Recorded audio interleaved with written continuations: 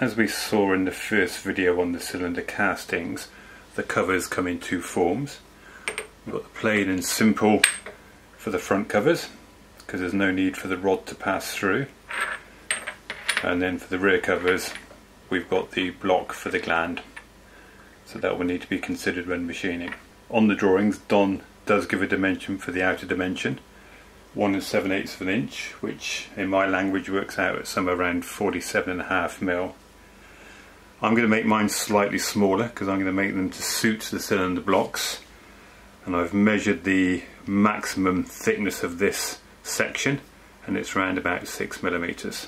So with the bore diameter of 33, I need to add on 6 plus 6, another 12 mil, to give the diameter that will suit these blocks. Of course they're not both exactly the same, but I will make the cylinder covers to the same. So mine will be at 45 millimeter diameter. To machine the covers, I'm going to do the inside face of each. Each one does have a stub to enable it to be held in a 3-jaw chuck. So I can machine off the inside face with a register. So I'll do the 2 front covers first because they're nice and simple, and then I'll move on to the 2 rear covers because they've got a little bit more to deal with. So I need to consider both the hole for the piston rod and the detail for the glands. Before I put the covers into the 3-jaw chuck, I do need to clean up the stub that I'll be using to hold them with. These are far from parallel, quite tapered, larger diameter coming out to a smaller diameter, as one would expect for a casting. And as such, I think the 3-jaw would not grip it very firmly.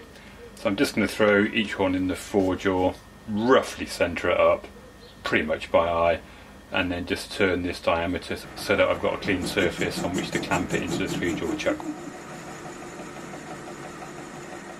With the stub cleaned up, I use the 3-jaw chuck to hold the cover and clean up the inside face and also turn the diameter.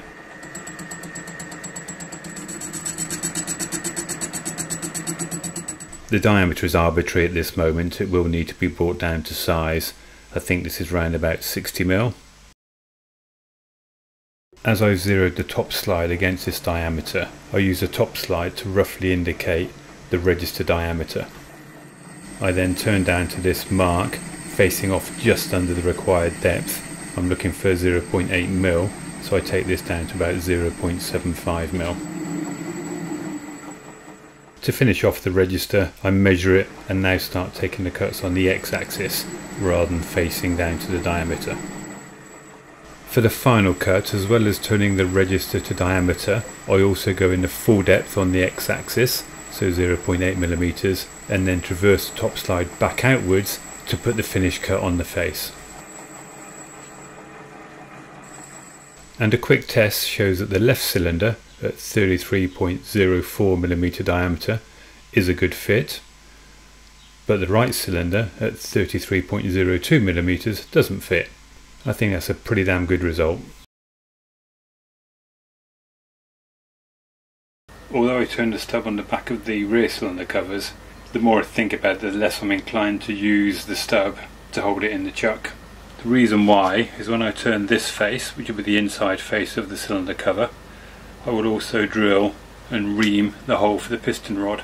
And that's quite an important combination, that the drilling and reaming of that hole is done at the same time or with reference to this face here. So what I'm thinking now is I'm going to hold it actually by the body for the gland, so use a 4-jaw chuck. But there's not a lot to play on this. This is oversized by a mil or two, top to bottom as we're looking at it, but left to right, very little to play with. In fact, I may end up having to adjust the design because I don't think I'm going to get away with machining these flat and getting the required dimension. Anyway, that aside, we'll come back to that later. So what I'm going to do now is I'm just going to use a bit of a crude setup to transfer the shape of the gland body here onto the inside of the cylinder cover, and from that determine roughly where the centre is going to be, and then I can set it up accordingly in the 4-jaw.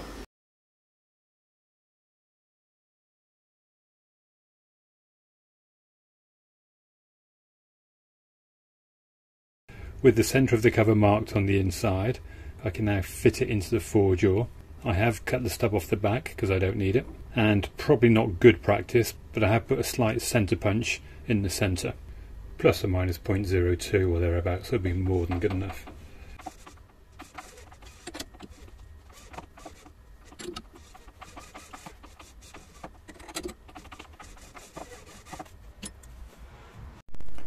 I have also positioned the cover so that it's standing slightly proud of the jaws, so that I'm going to be able to turn the diameter.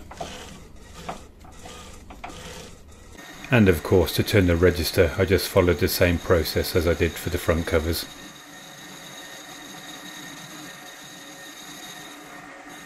For the rear covers, I need to drill and remount for the piston rods.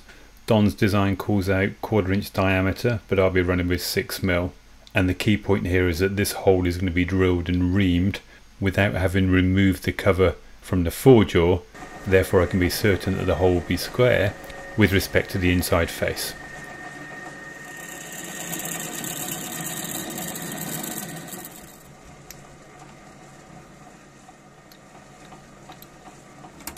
And I do a quick test with some 6mm silver steel rod. Perfect. And of course, before removing the cover, I do turn the diameter.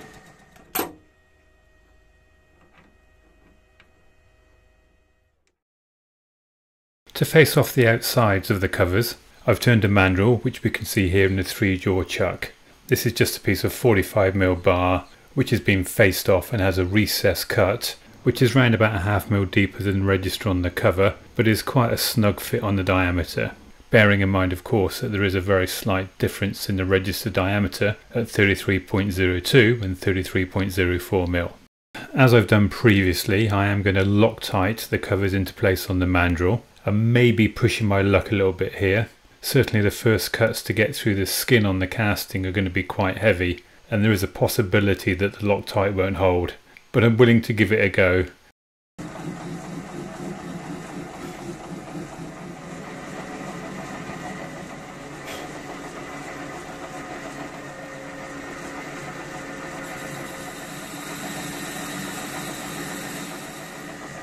Well, no issues with that, so it's on with a bit of heat to drop it off the mandrel.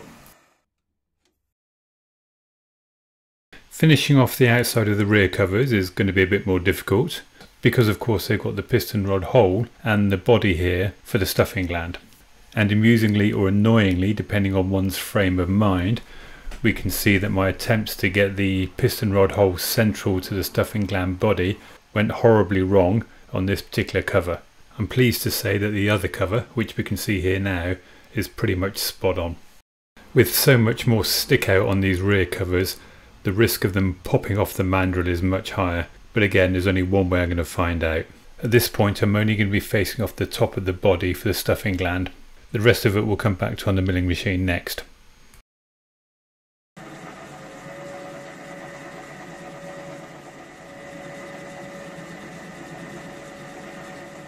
And again, I get no issues as I face this off down to 13.5mm. With it faced off, I just need to open up the recess for the stuffing gland. I'm looking for an 11mm diameter down to a depth of around about 9.5. Super accuracy is not required here. To complete the outside finish on the rear cylinder covers, I need to machine both the dimensions of the packing gland body and also bring down the thickness of the rest of the cover to 4mm. To secure the covers, I've got a bit of mild steel bar firmly clamped into my machine vise, and into that I've drilled and tapped an M6 hole and fitted some threaded bar. I've roughly squared up the cover so that the packing gland body is aligned to the x-axis, and I've used the wiggler to find the centre of the cover using the outside diameter of the cover. With this setup, it's just a case of working around the packing gland body to bring it into dimension, and likewise with the thickness of the cover. And I'm working very much by the DRO in combination with taking measurements as I go along. I was a bit worried about my clamping arrangement, but it would appear that the workpiece didn't move, which can only be a good thing. 15.98, 0.02 under, 30.93, so 0.07 under. 4mm bang on. 3.95, 0.05 difference. Not bad for a crappy old round column milling machine. 20 years old I think now as well.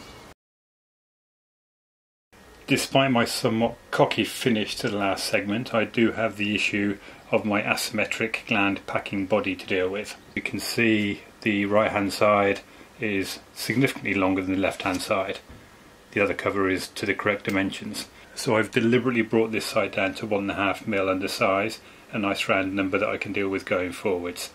Quite how I'm going to deal with it I don't know yet, but we'll come back to that one later on. Otherwise, to finish the covers, I've got the mounting holes to deal with, and also the holes for the gland for the packing, which need to be put in the top here. For the cover bolt holes, I'm going to actually do that in position in the cylinder body, and we'll cover that off in the next video. And whilst I'm at it, I'll deal with the 2 holes for the packing gland. So on that almost cheerful note, I'll wrap up this video, and as always say thanks for watching.